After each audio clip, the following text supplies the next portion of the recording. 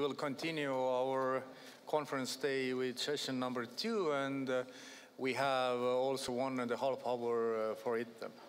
In this session, we will discuss some of the stability and growth measures like national reforms, financial assistance, and investment programs.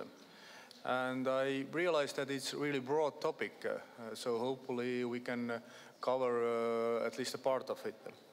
The EU has implemented measures to boost growth by encouraging investments, restoring trust in the financial system, and dealing with structural issues. This was done through better coordination. Financial assistance, capital requirements, and better supervision are working, and the final goal of a banking union is set. Financial support to the member states has been conditional. Comprehensive fiscal, structural, and supervisory reforms have been implemented in the recipient countries. However, it would be possible to achieve a better result by improving the coherence between programs and instruments and by simplifying their functioning. So we will discuss over these ideas.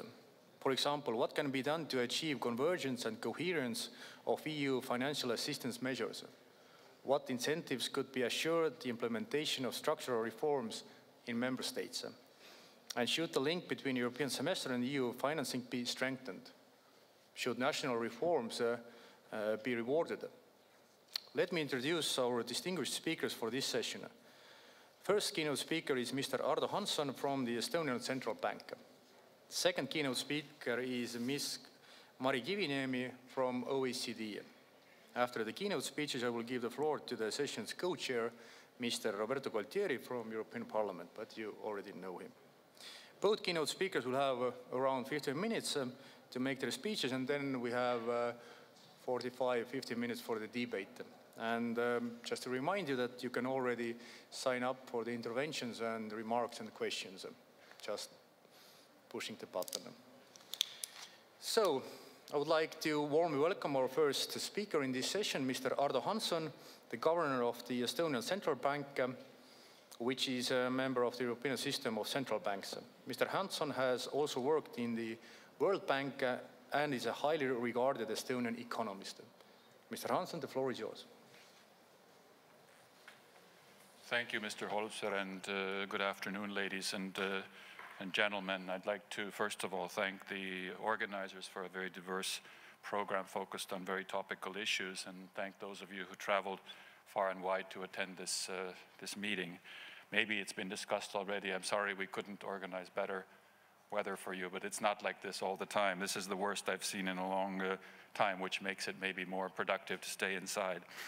It goes without saying that you as parliamentarians have or will have and should have the final say on many of the issues that we discuss. We in Estonia, I think, want to be part of these debates, even beyond our presidency-related current role. And I think we've always tried to be an active, constructive, pro-European voice. And if you look at, let's say, the euro area, and there's this Eurobarometer survey that says where is the euro most popular, I think it's always either Estonia, Luxembourg, Ireland, or Slovenia, which are competing for top spots. So this is one of the most pro-euro places on the continent, and we have a particular interest in making sure that that works well. I think also that I think broader, not only Estonia, but in the Baltics have a fair bit to offer. I think every country's track record is far from perfect, and we have had our major issues, boom-bust cycles and so on, which we haven't always controlled, but I think our overall track record has been very strong, both as concerns economic growth. There was a recent ECB bulletin which looked at the Baltic states as in a kind of annex, and if you look at some of those growth performances of average growth being 4 or 5% for 15 or 20 years, I think that is something that is consistent with what we're trying to achieve. And the second issue is then resilience in terms of responding to and resisting shocks in ways that the economy continues to function. Macroeconomic policy is sustainable, fiscal space is maintained, and we can solve our problems while not burdening others as little as possible.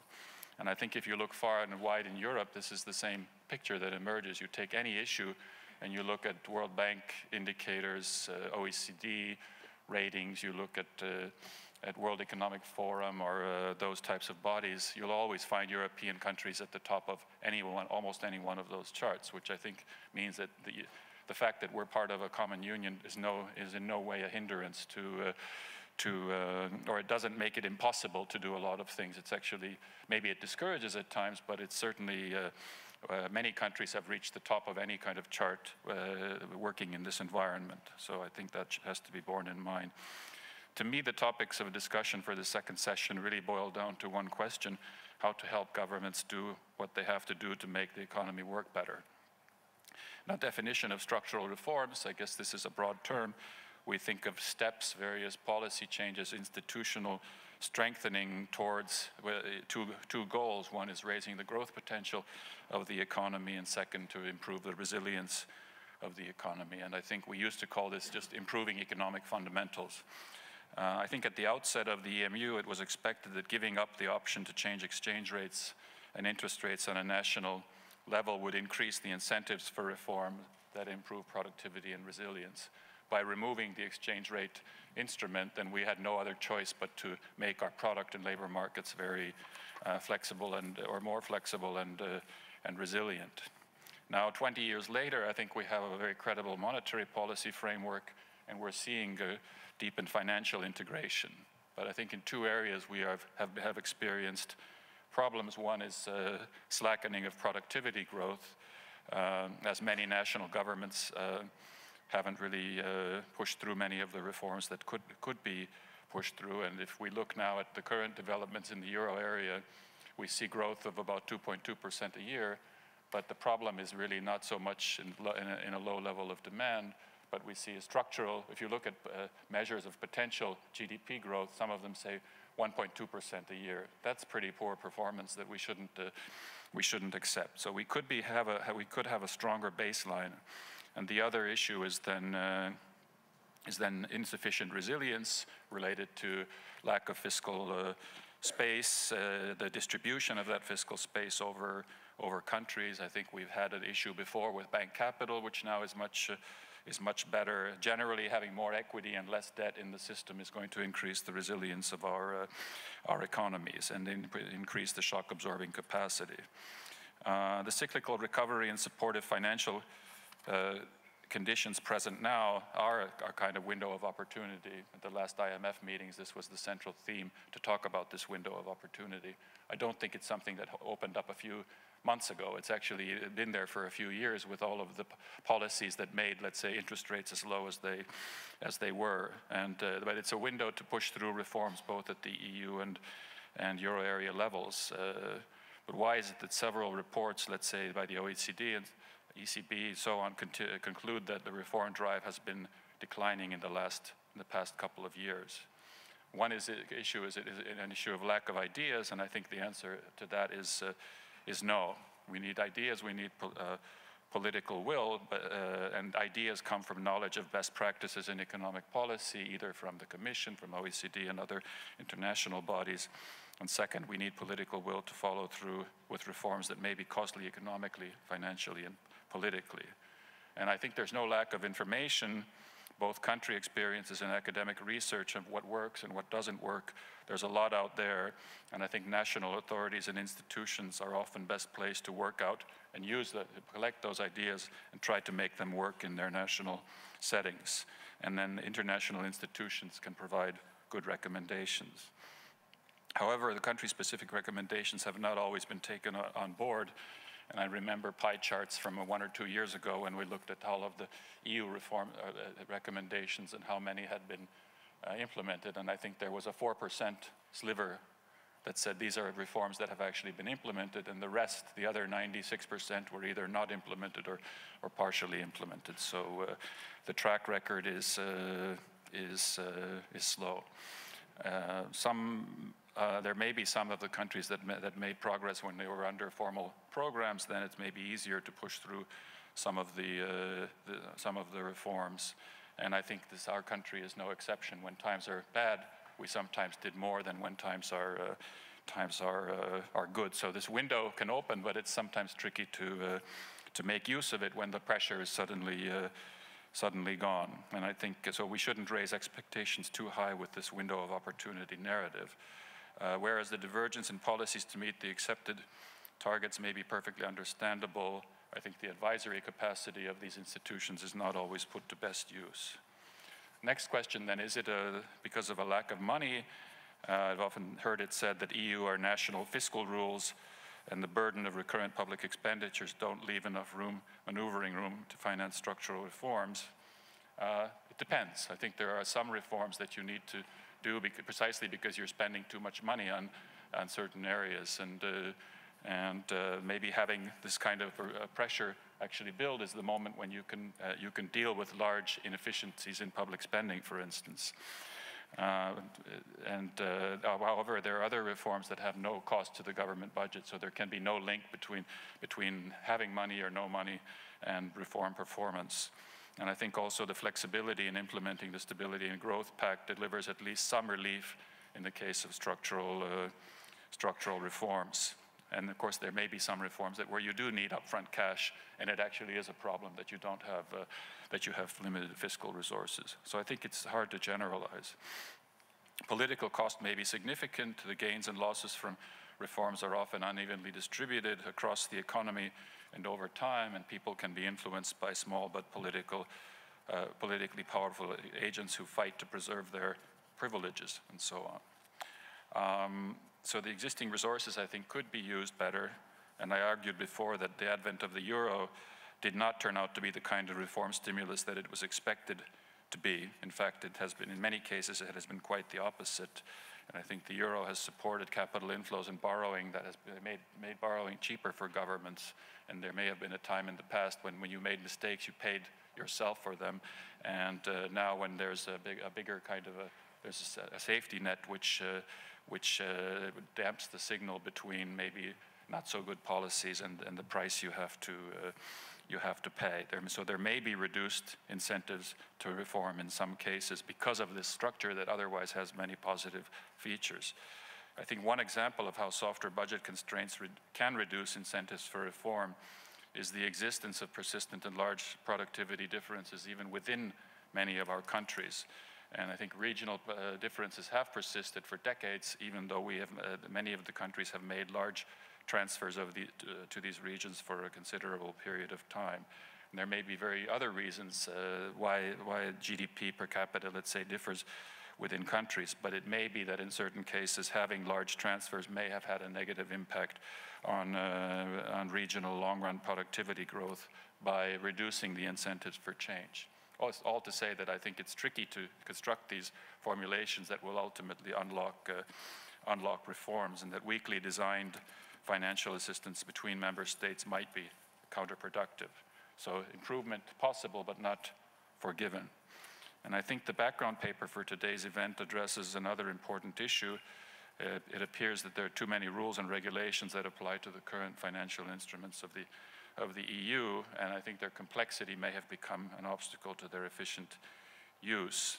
And according to the experience of some of the new member states, EU transfers tend to peak 2 or 3 years after the start of the multi-annual framework. And this can mean that there are rigidities in the system and can make it somewhat pro-cyclical.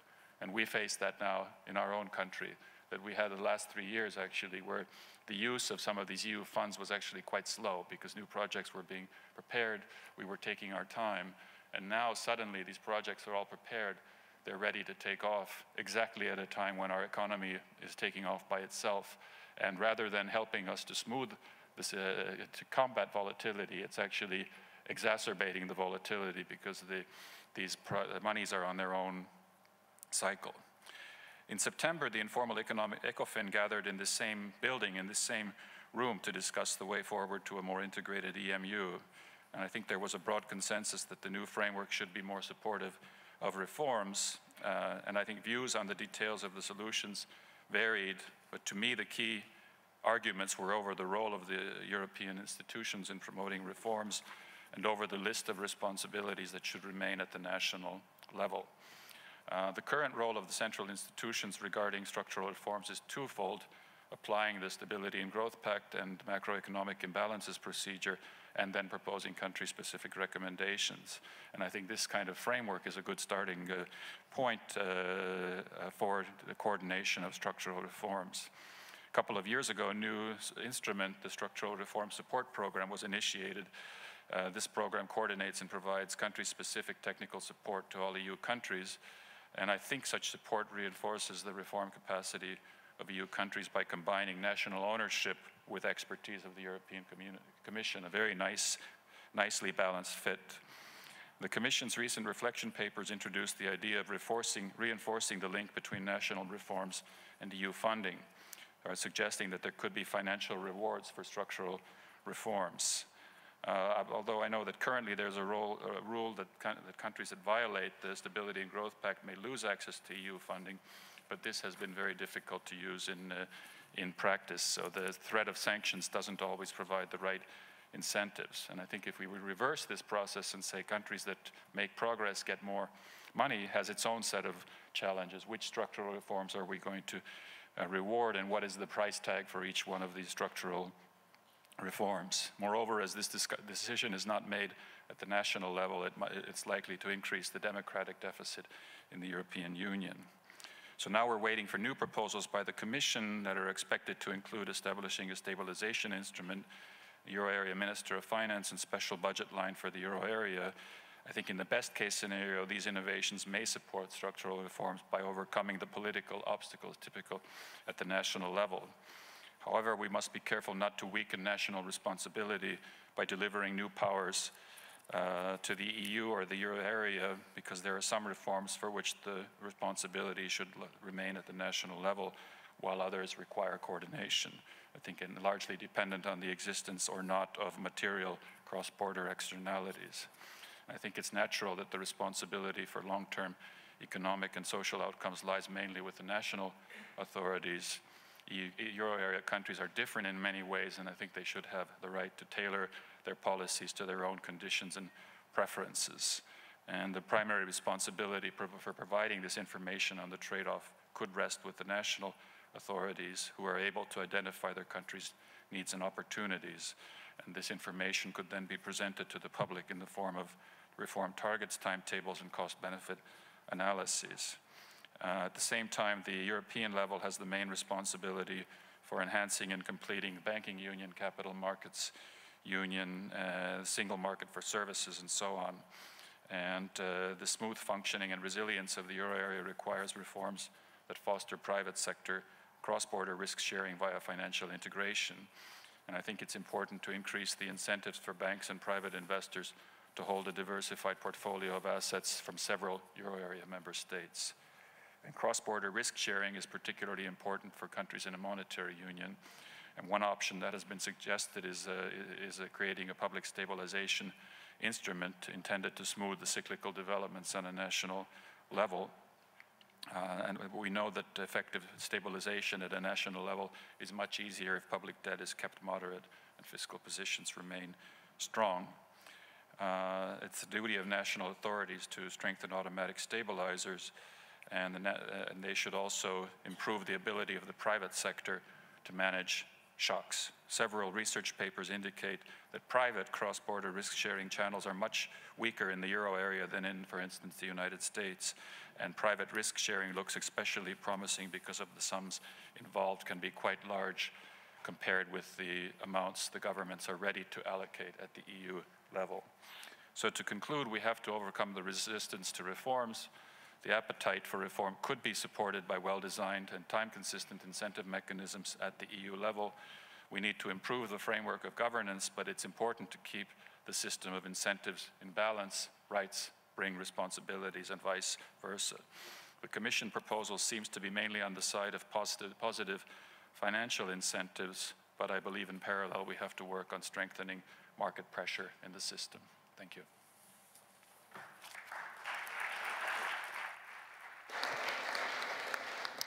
Thank you, Mr. Hansson.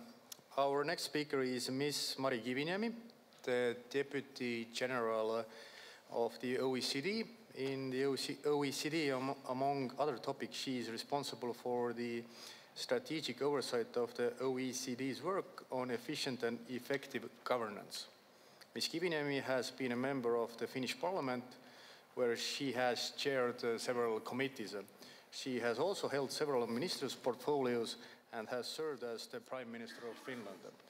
Please, the floor is yours. Thank you, Mr. Chair, Mr. HOLSMER, Mr. GUALTIERI, Governor Hansson, ladies and gentlemen. Happy to be here with you and share the OECD's view on structural reforms, what should be done in your countries and also at the, together at the European level. And thank you very much for the Finance Committee of Riigikogu and the Parliament of Estonia for inviting me to this session. And you, as members of Parliament and members of the European Parliament, really have a crucial role when it comes to designing, delivering, and also implementing policies in your countries. And it is not an easy task to find the best policies and the best ways to implement the policies. But there the OECD comes to the picture. We offer policy analysis and advice, benchmarking and sharing best practices, and that is exactly what I'm going to do now. I will focus on the OECD's views on the reform priorities in Europe and highlighting the particular importance of sustained momentum for investment and picking up the pace concerning structural reform efforts. But let's start with the good news. As you see here, we finally have good news globally, as well as in European Union countries. We have even some signs that our economies may finally be escaping the low growth trap. So the global economy is now growing at its fastest pace since 2010, facilitated by policy support, accompanied with solid employment gains, and a recovery in trade growth is following now slumps in late 2015 and early 2016. So as you see here, September OECD interim economic outlook shows that global GDP growth will be about 3.5% this year and about 3.7% next year. And in the euro area, growth is now more broad-based, and it is likely to average close to 2% per annum this and next year, thanks to accommodative monetary policy, a mild fiscal easing, rising employment rates, reduced, to a certain extent at least, political uncertainty, but of course some challenges remained. Problems from weak credit growth and sizable non-performing loans have eased, but continue to be constraints in some countries. Here I come to the same message with Governor Hansson also had when it comes to investments. The improvement in growth really is welcome, but policymakers must not be complacent. The effects of prolonged subpar growth after the financial crisis are still present in investment, as you can see here, and it's also present in trade and wage developments. So the investment recovery has been very weak compared to other recoveries in earlier years. And also when you have a look at the investment shortfalls falls by countries, you see here in Italy, Germany, France, and also UK, that more investment really are needed if you want to have a look at the long-term need. And the same challenges are accentuated when looking at investments at the regional level. Subnational governments in EU countries in OECD account for 52.6% of total public investment. And across all EU countries, subnational public investment has decreased by almost 18% between 2009 and 2014. And this means about 5% per year in real terms. And while in 2014, public investment at the central government level seemed to be slightly recovering in the EU public investment at the sub-national level nevertheless declined. So this low investment rate is not the only bad news. In addition to that, productivity growth has been weak during the crisis, and this has come on top of a rapidly aging population. So combined, this would reduce the long-term growth potential of European economies. And when we dig a little bit further or deeper to the productivity development, we can see here that productivity gaps have widened, and that has, of course, led to wage inequality or increasing wage inequality in OECD countries. So we have in all the EU countries and actually at the OECD countries firms which are performing well. The productivity development in those is very good, even excellent, but then we have the non-frontier firms where the development is much worse, as you can see here. And also when we go to the regional level, here kind of the same phenomena as when it comes to investments. The same challenges are accentuated when looking at the regional level. So the productivity divide we see across firms, we also see here across regions in the same country. And the last OECD regional outlook highlighted that this divide between frontier regions of a country and the rest grew by 60% over the last couple of decades. And while convergence across countries has been taking place, we also see in many cases divergence within countries, albeit this divergence has stabilized somewhat since the crisis. So we don't have the figures of the past 2-3 years, but you can see so far the development. So some progress may be made in the last 2-3 years. So the pace of reforms has slowed, especially in the countries hit by crisis, as you can see here, and more reforms really are needed. As you saw, the development which we have seen in productivity and investment and growth, more structural reforms are needed, but the slowdown in the pace of structural reform documented through our Going for Growth exercise is deeply concerning.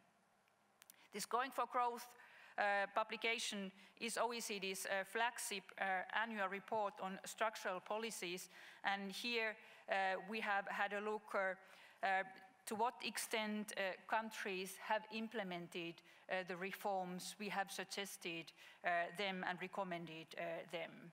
And really, as you see here, concerning these countries which are covered on this slide, the pace of reforms has steadily declined in Europe since 2011, 2012, but the pace has also been a bit uneven, so some progress made in certain countries. And that being said, countries where we found that the pace of reforms to have increased in 2015-16 as compared to 2013 to 14 include Germany, Denmark, France, Italy, and Sweden. And here you see the same development in Central Europe, so same kind of phenomena, the growth or the performance has worsened. But really, as has been said in many of you actually already in the discussion, and also by the keynote speakers today, reforms are needed. But what we recommend the countries to do is to package the reform. So in many countries, the reforms which have been undertaken, they have been undertaken in either labor or product markets, but not so often in both areas. And really, in order to achieve results, this packaging is what we highly recommend. And here you can see that when it comes to our recommendations, for every country, we make recommendations for at least in 2 areas, in jobs, in skills, or in firms. And when it comes to jobs, labor market reforms, more flexibility in the labor market, in skills, better lifelong learning opportunities, improving the education system, and also giving to those people who lose their jobs possibilities to retrain and educate themselves more. And then when it comes to firms, more innovation, more competition, less regulation. And then, ladies and gentlemen, when it comes to these recommendations to the European Union here in a nutshell, so we really much see the future of the European Union the same way as the Commission when it comes to the recommendations. First, what is needed is to increase the public investment, especially in those countries where there is room for maneuver, and also what is needed is the leveraging of private investment. And of course, this is what the Juncker plan also is aiming to achieve, and it should be pursued. Also, a faster implementation of Europe's energy, telecom, and digital single markets is vital to foster investment, productivity, growth, and trade. And I would add here also the services market and the single market in services. More work is needed also in that area.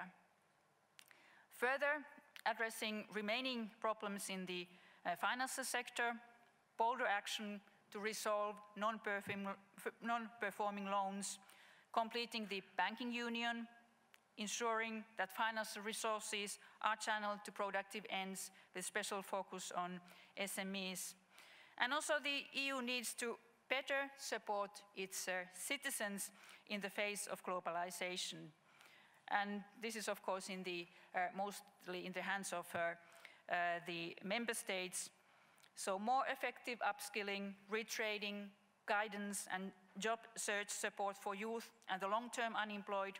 Also increase the focus of education policies and lifelong learning would facilitate a swifter transition of workers between jobs and the adoption of new technologies.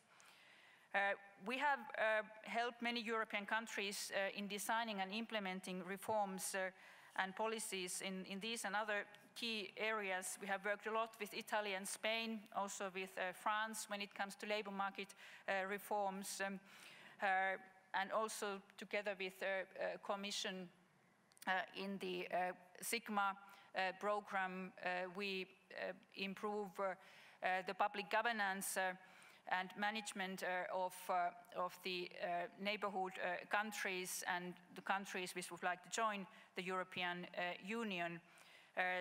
And also with Greece, we have had quite a deep cooperation when it comes to designing and also implementing the structural reforms. So happy to continue that work with your governments. But to conclude my presentation, a few words on EU's cohesion policy, which I know that is currently discussed not only at the European Parliament, but also in national parliaments when heading towards the next phase. And here, in a nutshell, the OECD's vision how cohesion policy should be developed. So this place-based policies really has a role, and it is complementary to structural reforms and really critical for inclusive growth. So the European structural and investment funds are the main place-based tools in the European toolbox, and are important for newer member states, but also Eurozone countries for which there are no intergovernmental budget transfers. So they are increasingly focused on helping regions anticipate change, not merely respond to it. And at a time when subnational public investment has been hit hard, as you saw, these funds have been one of the few stable sources supporting investment during this post-crisis period, particularly for subnational governments. But really the question is how to make most of these funds. Of course, these funds have increasingly focused on the key enablers for economic growth, including infrastructure, innovation, and skills. And they should continue, of course, on this track. And several factors can help make the most of these funds. What is needed are complementary structural reforms, such as those just mentioned. They are one step and a reason for having also the ex-ante conditionalities associated with their use, and a need for the different regions to identify their most important bottlenecks to growth and pressing social challenges to tackle those head-on. And also EU regional policy should add to, rather than substitute for national public spending. So we have also been looking at the EU budget focused on results. So this will be launched after some months. We have contributed to the Commission's efforts in order to reform the budget system, but so far, as you can see here, the EU is performing quite well. There are strengths in the EU model of budgeting for performance, which is very well specified by global standards. But actually, Mr. Chair, I think I have used all my time already, but what I want to, ladies and gentlemen, say at the end really is that cooperative solutions have enabled Europe to cement growth and make it more inclusive, and this continued cooperation is needed to implement effective solutions to common problem. And the alternative to collective action is not status quo, but something worse, and the risk that Europe will move backwards. And the OECD stands ready to work together with you to address these fundamental challenges through contributing our experience and sharing best practices through our cross-cutting forums. Thank you, Mr. Chair. Thank you for your attention.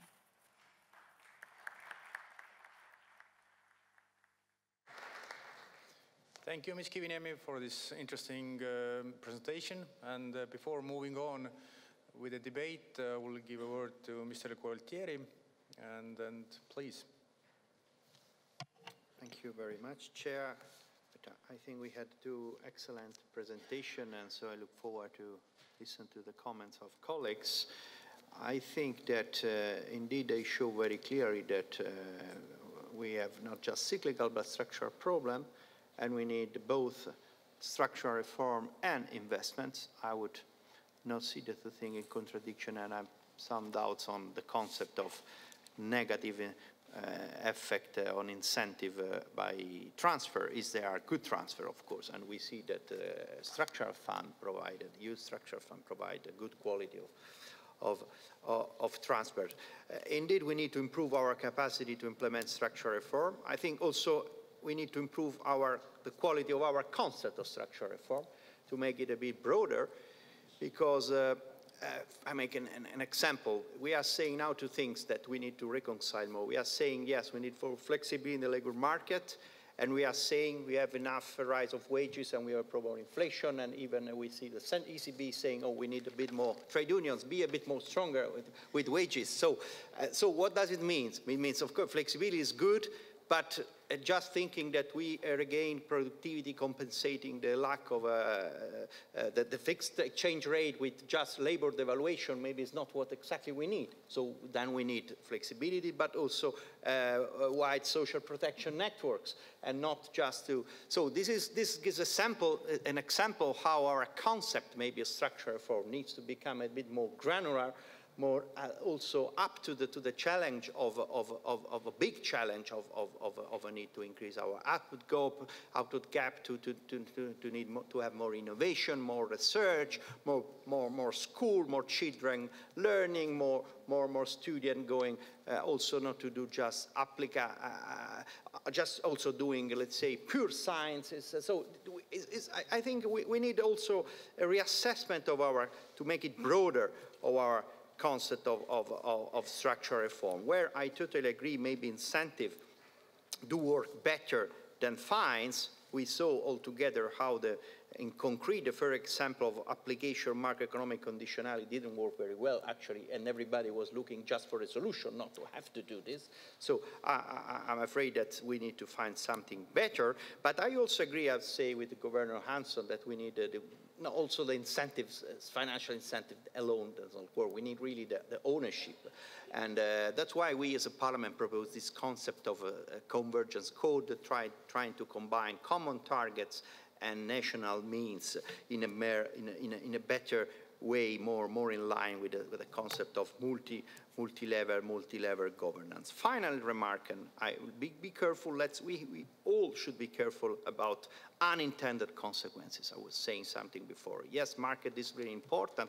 Where market discipline provides more disruption that could result, then it might be counterproductive. Yes, bold action of MPS are needed, but you just produce an addendum which forced to sell altogether the MPLs, and you have the decline in the price. You might make happy some hedge fund, but not providing a problem to really improving situation of SME and bank balance sheet. So that's requires of high quality of our policy actions, and that's the challenge, and that's also where I hope our debate will give us more inspiration. Thank you. Thank you, Mr. Gualtieri. Now we'll move on with the debate, and I'll remind you that to keep your personal interventions in 2 minutes. And the first one will be Ms. Maria Plus from Sweden, so please. Thank you, Mr. Chairman. I have a personal reflection on the European Fund of Strategic Investment, EFSI. I, of course, understand the need of investments in Europe, and that the EU have to encourage growth and well-prepared projects. But I have some questions about EFSI. In the light of Brexit and the eventual decreasing EU budget, how do you look on the future of EFSI after 2020? The evaluation of EFSI is to be done as late as 2018, after the increasing of the EFSI budget. Could you please give me some reflection of that? And at last, do EFSI fully compensate for the other missing structural reforms? Thank you, Mr. Chairman. Thank you. Next intervention from Mr. Jānis Vukans from Latvia. Thank you, Honorable Chair. I would like to share some thoughts on the topic: what incentives could assure more efficient implementation of structural reforms in member states, based on our Latvian experience. We in the Parliament of Latvia fully share the view that there should be efficient incentives to implement structural reforms. We see that both reward instruments and sanction instruments should be in place. It's clear that real structural reforms bring long-term fruits, but often require fiscal and political short-term costs, and therefore politically it's very difficult to implement them. On the reward side, we in EU already have the SPG flexibility instruments allowing member states to deviate from deficit targets in case of implementation of structural reforms with positive long-term effect on public finances. We think that these mechanisms need to be improved to ensure that flexibility clause is granted only in the case if there is a verifiable positive fiscal effect. If member state fails to implement reform, deviation should be annulled and full compensation of deviation should be required. We have also arguments to support stronger linkage between the EU funds programming and envisaged structural reforms. What concerns the sanction side, we are skeptical of ideas to suspend EU structural funds in case countries fail to implement reforms. Why?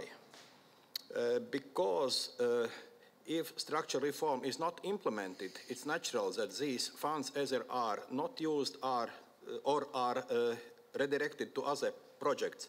But suspension of EU funds as sanction mechanism, in our view, is not fair.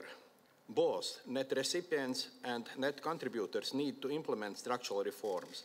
Taking into account spillover effect from successful reform implementation, both net recipients and net contributors gain from reform implementation. Therefore, the sanction mechanisms should be developed in a way to ensure equal treatment among net recipients and net contributors. We see two main ways to explore: the introduction of fines and market discipline, like automatic sovereign debt restructuring if country fails in structural reforms, apply for the European Stability Mechanism program. Thank you. Thank you. Next speaker is Lord Desai from UK again. Thank you, Mr. Chairman. The decline in productivity growth is not just an EU problem, but it is basically a global problem, as Robert Gordon's book on the USA shows. Productivity is declining everywhere. And some of the fundamental questions we need to ask are really about, are we measuring the correct thing?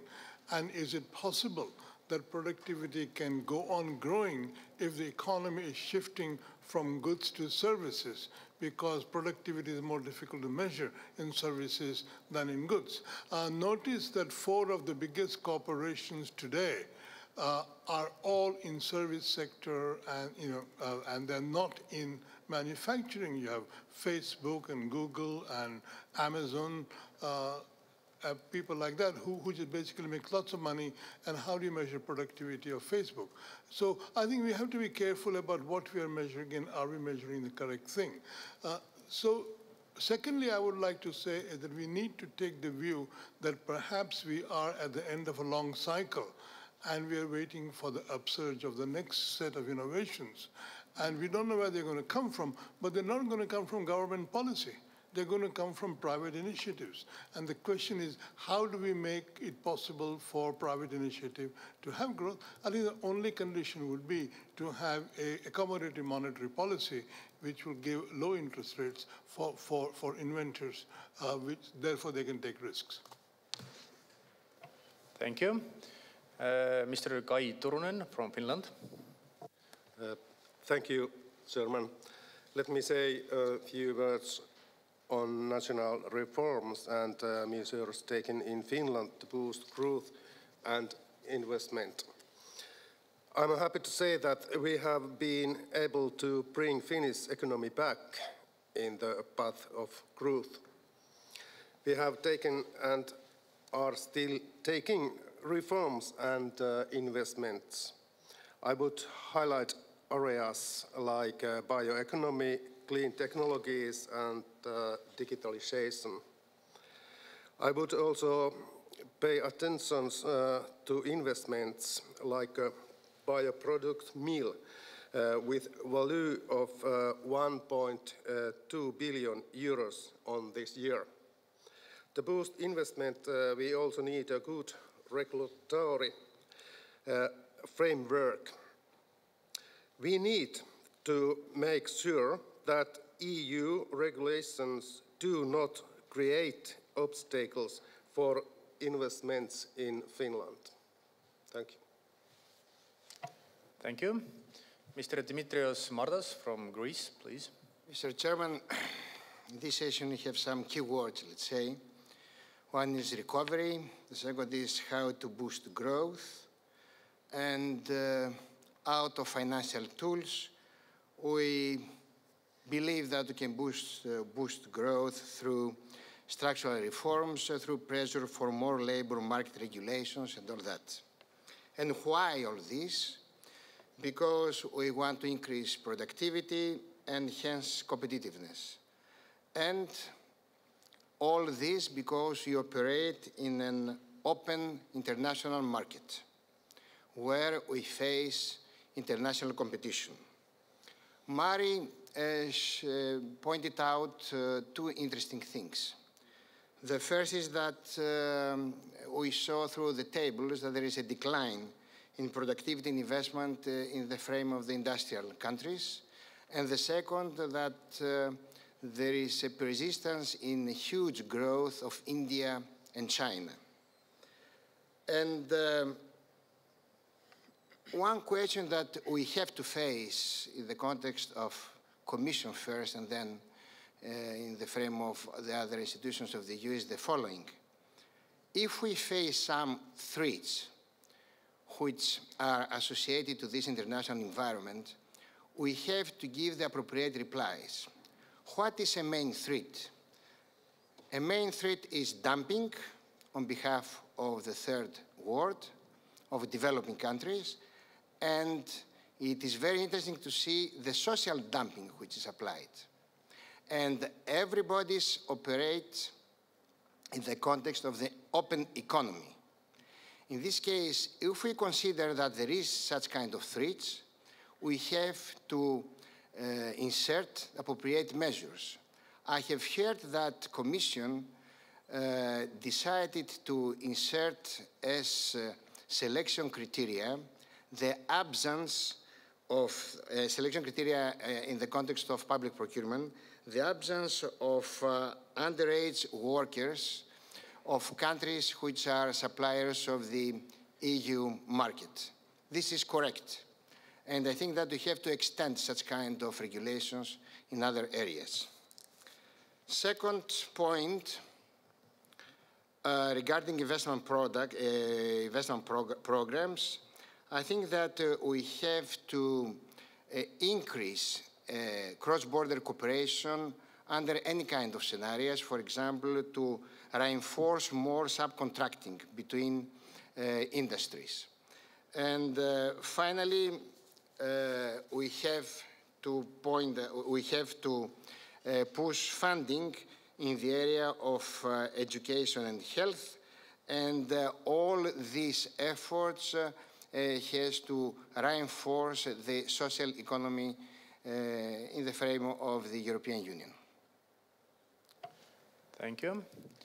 Mr. Peter Böhringer from Germany. Thank you, Mr. Chairman. I would like to make a comment, and I have a concrete question directed at Governor HANSSON. First, I would like to remind you that the European Union is an alliance of sovereign nations and doesn't have the quality of an independent state itself. And I'd like to remind you of the principle of subsidiarity. Things should be regulated wherever they can be regulated at the lowest level. So it should be the usual case that investment programs, the rescue programs, economic programs, are established at national parliament level and not at the level of the European Union, and also not by the ECB, which is the current normalcy. And today and tomorrow, this is what we should not forget, just as a side remark. And deriving from that, a question directed at Governor HANSSON, now that you're here. The biggest ECB program at the moment is the Asset Purchase Program, CSPP, and of up to 60 to 70 billion euros per month. So the ECB is more or less a monopolist here, and it's the only buyer of these bonds, and directly or at least indirectly. So these bond purchases that make up a large share of the rescue packages at the moment, do you personally believe that that is monetary policy or is it fiscal policy? Thank you. Thank you. Miss Carla Parush from Portugal. Mes salutations, mesdames et messieurs. Je prends la parole pour partager. Thank you very much. And I would like to take the floor in order to express my opinion what can be done in order to find a better approach and coherence when it comes to financial measures in the EU. To the greatest extent, I have to say that we have to really continue with the resources we have available to us. If you look at the principle of subsidiarity, the employment, the social inclusion, all the competencies, the research and innovation, all these aspects are still very important. Now, the economic and social differences can cause conflicts in the field of social politics, and therefore we are obliged to find answers on the EU level. So now to conclude my brief statement, I have to say that we need to continue and to correct these scenarios in order to solve these problems together. Thank you. Thank you. Mr. Christian Petri from Germany.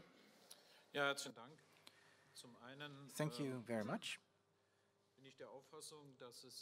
I believe it is very good that we have a strong European component in fiscal policies. We know there are areas of policy areas that cannot be dealt with at national level, whether it's climate policy, peace policies, or also the question of global digitalization. In this context, I'd like to point out that subsidiarity is important, but fiscal policy and European programs have to be assessed in a positive way, also from a German point of view. My question refers to the assessment of the reforms carried out by the European Union. You mentioned the European semester and the active monetary policy of the ECB, which led to price stability.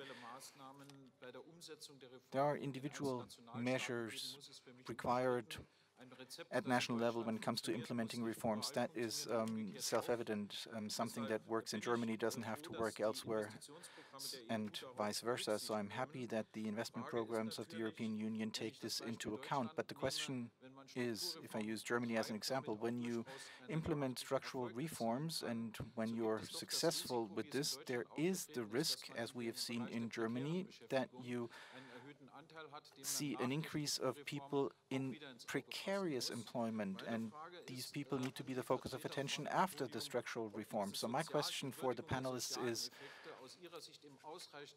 are social aspects included in the OECD measures or in the European semester? Because I think for the further development of social policies in Europe, it's extremely important to do this. Thank you. Thank you. Mr. Christos Staikouras from Greece, please. Thank you, Chairman. What are the main lessons that can be drawn from the implementation of financial assistance programs in several EU countries? To overcome the crisis, it is essential fiscal discipline to be combined with delivering growth-enhancing structural reforms. Accurate fiscal multipliers and the appropriate composition of consolidation are crucial for sustainable public finances. Fiscal rules with embedded expenditure ceilings tend to generate durable results. A financial envelope that ensures the stability of the banking system is necessary.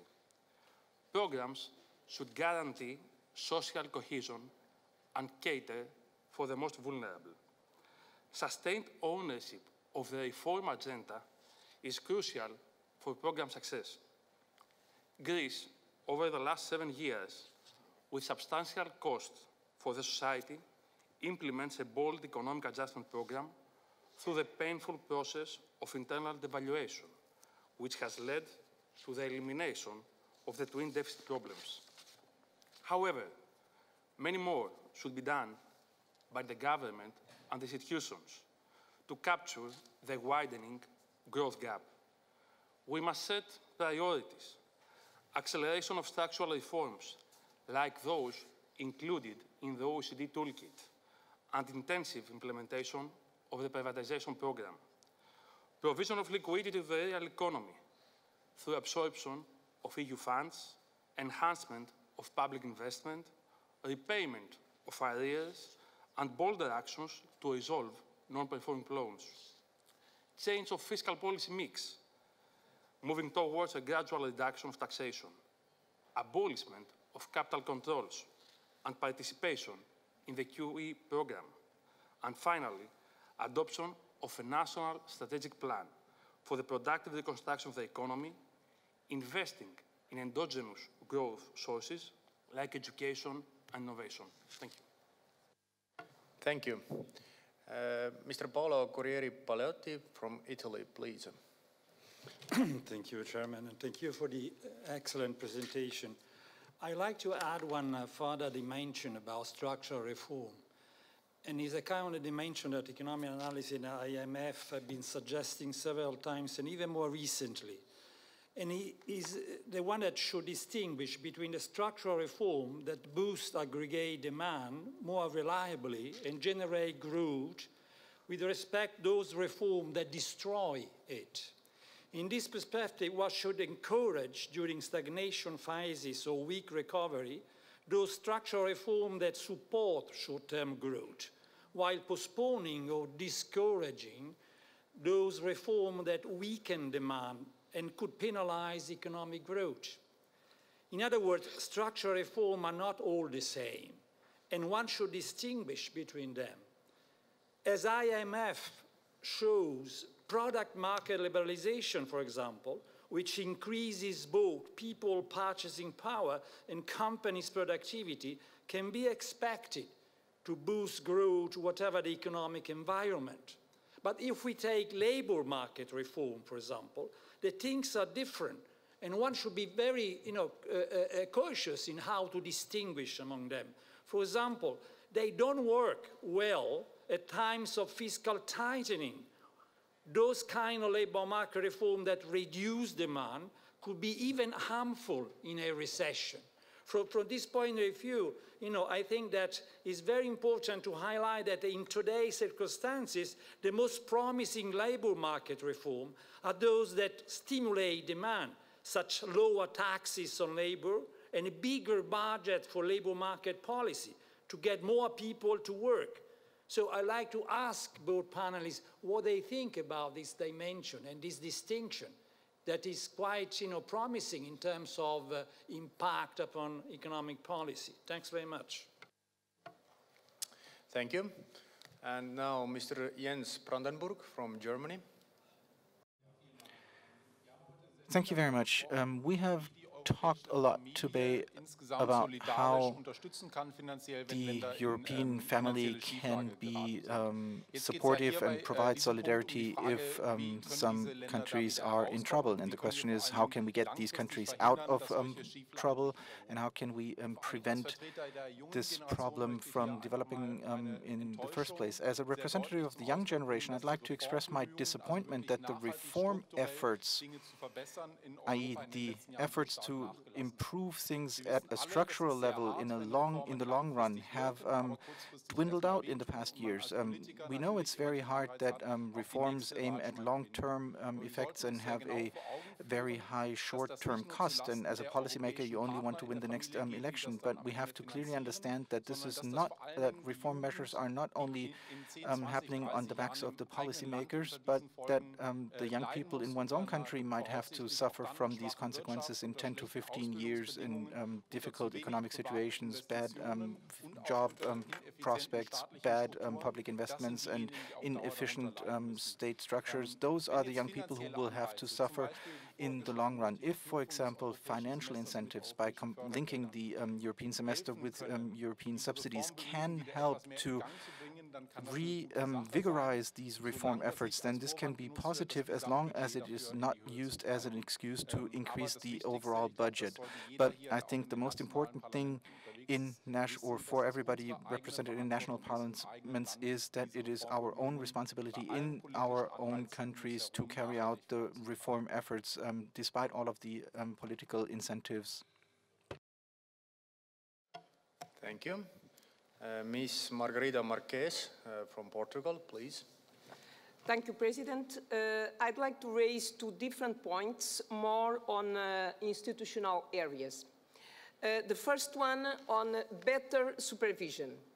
It means I have the experience, we have the experience, different countries. Here we are speaking, the document speaks about 8 countries that had the support of the European Union. I know better the position of Portugal, and I'd like to raise this point, better supervision, because I think that we need to find a more democratic supervision model.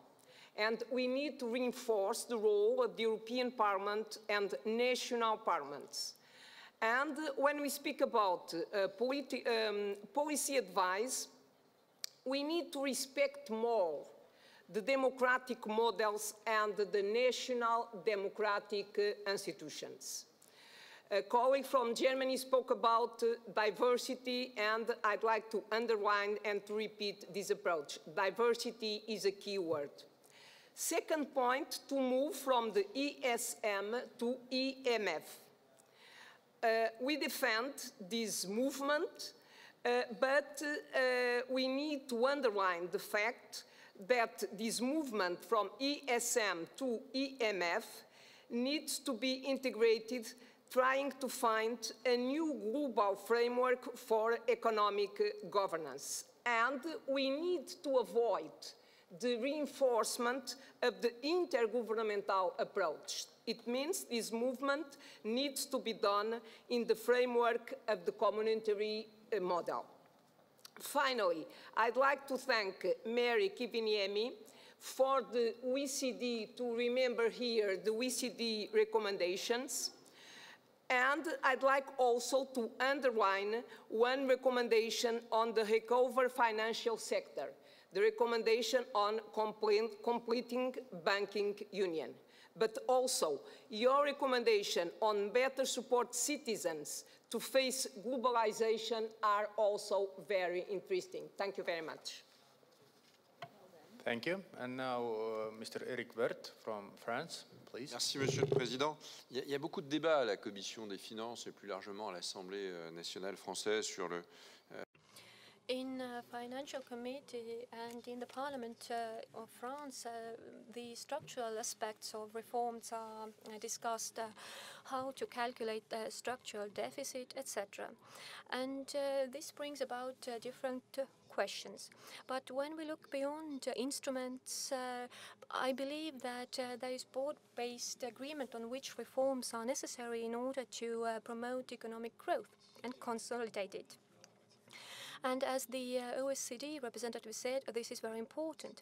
But we also need to think about whether the lack of investments in Europe, whether the lack of investments is caused by the fact that our processes are slow and that the investment plan does not go hand in hand with economic cycles.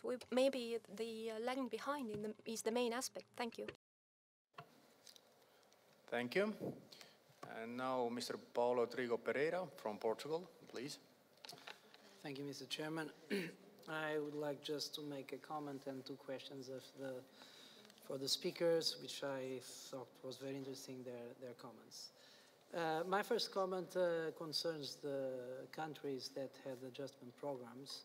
And let me just say that passing from an extraordinary fiscal policy situation where you have to cut salaries, freeze pensions, freeze admissions in the public sector, freeze progression and promotions in the public sector.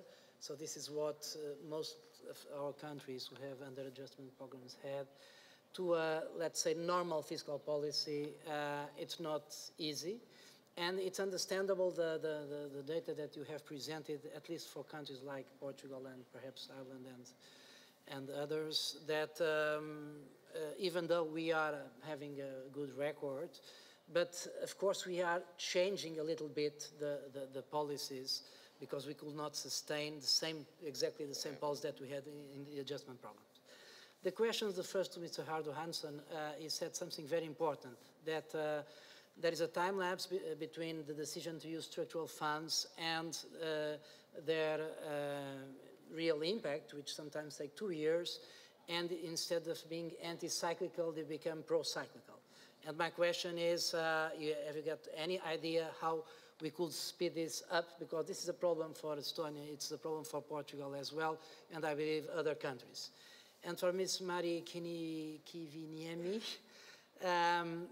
one important thing, very important that you said is that we need to identify the bottlenecks to growth in regions. And my question is whether, first, this could not be done if countries adopted program budgeting with well-developed good indicators of performance to know exactly where are the problems. And secondly, if we could not know more exactly the regional impact of structural funds. For instance, and I finish with this example, in Portugal, we realize now, after 500,000 hectares of forests were burned and 100 people were killed by the fires, we realized that the money didn't go exactly to the places where they should be. So perhaps more transparency on structural funds on regional basis would help. Thank you very much for your attention. Thank you. And the last intervention comes from Mr. Marios Mavridis, Cyprus, please. Thank you, Mr. President. Last but not least, let me find my intervention.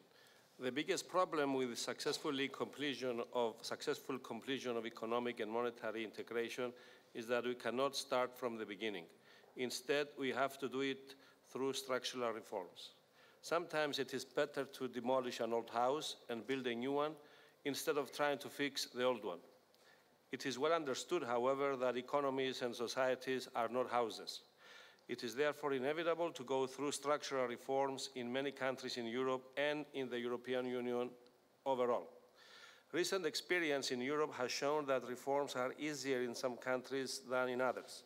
In some countries, various interests, like unions in the public sector, professional associations, and other groups, exert significant power on governments not to proceed with reforms.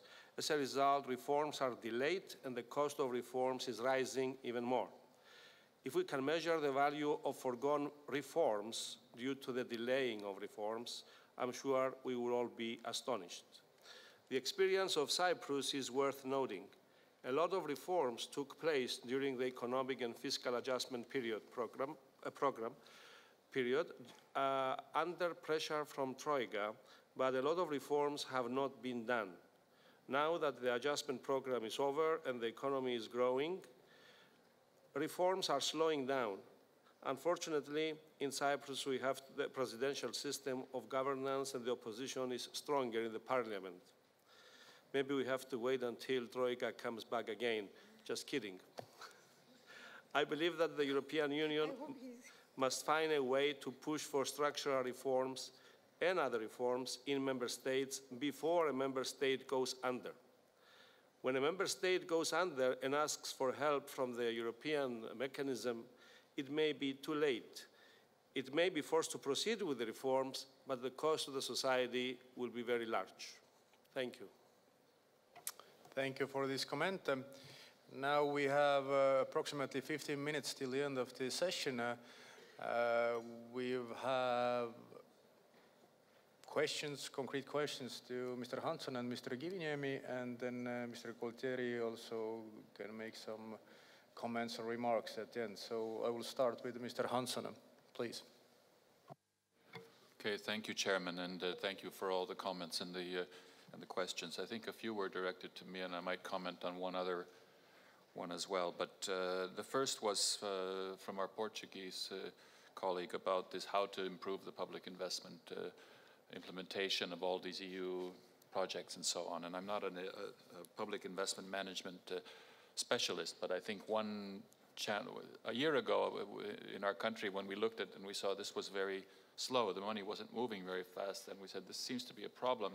Some people would counter and say, speed is not the only thing. Quality matters as well, and I think we can err also in the opposite direction of just moving the money on all kinds of projects that are poorly conceived. In the end, you have recurrent costs that you have to finance, and in the end, you maybe regret some of these quickly planned projects. So if one is clearly striking a balance. Maybe one issue is that there are three different parts of the general government. One is the central government using our own resources. The second is then local governments who are doing their own projects from their own budgets. And the third is then these EU funds, which somehow are on a different track. And maybe at least in a kind of a macroeconomic planning perspective, to put these all together and to maybe have an opportunity when EU funds are not moving so fast, then to compensate in those periods with more domestic investment, and then when they start moving the EU funds, then it's possible to scale back the domestically funded and make those investments somewhat more fungible. That's just one possible idea. There was a question from Mr. Böhringer about the ECB policy, and I think first of all, I think subsidiarity is an important principle, and I think much of what I was saying earlier was derived from that. As regards the monetary policy, asset purchases and so on, whether they're monetary policy or fiscal policy, this is very tricky, and I think we have a framework in Europe, some of the treaties and so on, which try to impose limits to assure that that these two policies are to a large degree separated. These are prohibitions on monetary financing, and then the ways in which central banks introduce certain operational targets are meant to guarantee that those principles are adhered to. And I certainly believe in the fact that we should maintain certain limits on policy. We have, for instance, a limit right now that the central bank only buys on the secondary market and can only buy a maximum of 33% of any one issue. That's meant to ensure that the market is still functioning, that private investors are accounting for at least 2/3 of the market, and it's to ensure that the central bank doesn't completely dominate particular markets. I think it's very important that we, even sometimes when we feel that these are frustrating limits, we should abide by them. The other issue is that when we were designing these policies, then if you looked at more federal jurisdictions such as the United States, where you have your own government bonds, then it was not, these issues didn't arise of whether the mixing up of monetary and fiscal policy. But in the European case, where politically we have not taken this decision yet to go to a much larger degree of mutualization, for central bankers to introduce that through the back door would be problematic. And I think that's why it explains one of the features of the program is that 4/5 of the asset purchases are bought on the accounts of the individual central banks. They earn the money from those assets, and when there are losses, they absorb those losses. And I think it's a particular way of trying to do asset purchases, but respect the European specificity, where we have not yet taken these political decisions.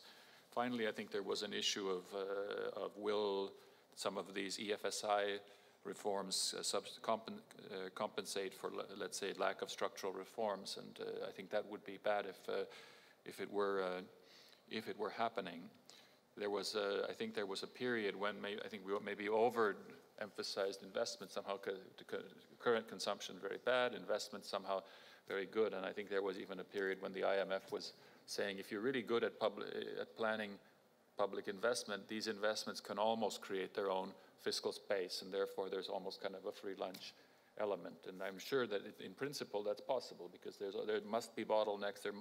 If we were really ideal public investment managers, we could somehow identify real bottleneck projects, and they could pay for themselves. But in reality, I think sometimes the ability of our systems to deliver a range of public investments, all of which are high impact, can be set in question. And in these circumstances, I think it's not so simple to just say the more investment we have, the better. Thank you. Thank you for these comments. And now, Ms. Kiviniemi, please. Thank you, Mr. Chair. Thank you very much for the comments and also for the questions. I try to answer the ones which were made to be answered by me, and also comment some other issues you took up. So when it comes to these European structural investment funds and cohesion policy, I already in my presentation gave kind of some concrete advice how to proceed to the kind of fourth generation of the cohesion policy, but I have to say that many advances have already been made earlier. More transparency at the regional and national level, yes, of course, ex ante, ex post evaluation, and as many of you pointed out, this funding should go hand in hand with structural reforms.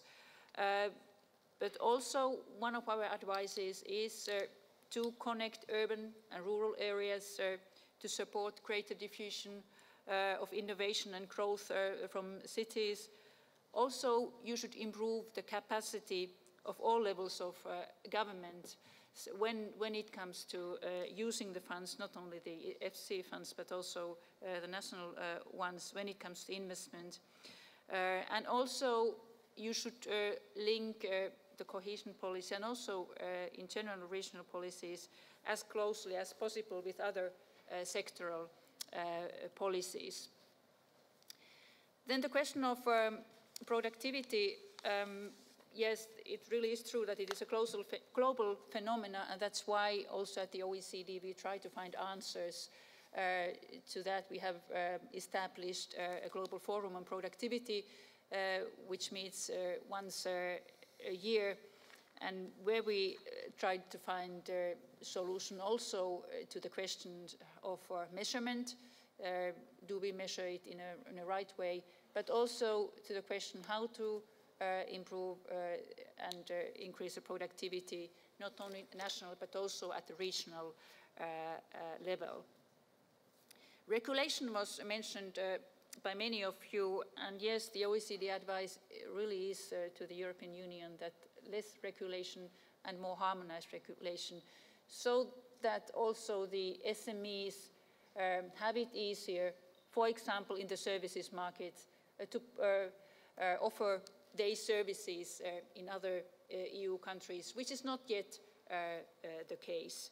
So less and harmonize is kind of our advice and the creation of a single market. And the fourth point I want to take up is the question concerning OECD's work, that how do we consider kind of the social aspects in our recommendations. And I have to say that they are, of course, built in to our recommendations. What we encourage countries to achieve is not only better growth, but also inclusive growth. We see that too much inequality, it harms growth in the long run, and of course it also, as we have seen in many countries, also creates political instability. So our advice is really to improve the opportunities for every person in all parts of the countries, better education policies, skills policies, and also health and social policies are needed, but also in order to tackle the challenges of the globalization, better international cooperation, so that all the countries play with the same roles. Thank you for these comments, and Mr. Gualtieri, please.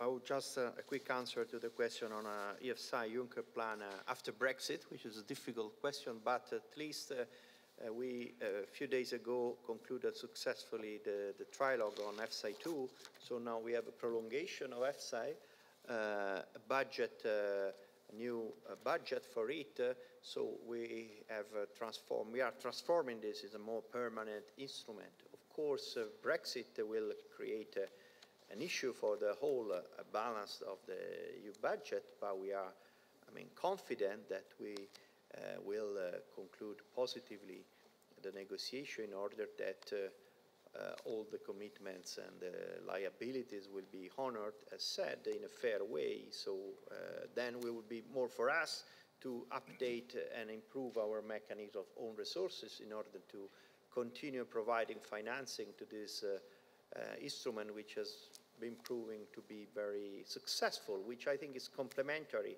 to the existing structural funds.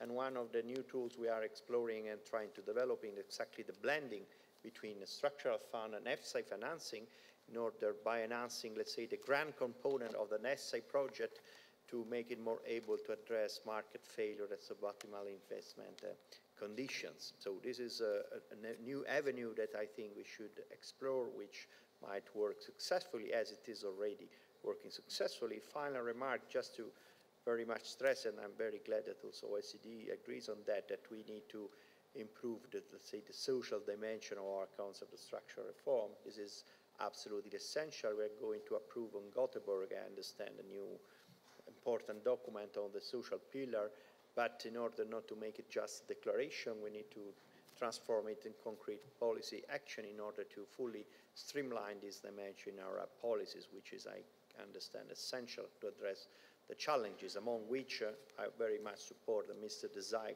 comment. It's worth reflecting on how currently we are having productivity gain in the service, but not in goods, and that's bring us back to the challenges of globalization and growth potential, and the need to put together all the efforts in order to increase our productivity and growth capacity. Thank you.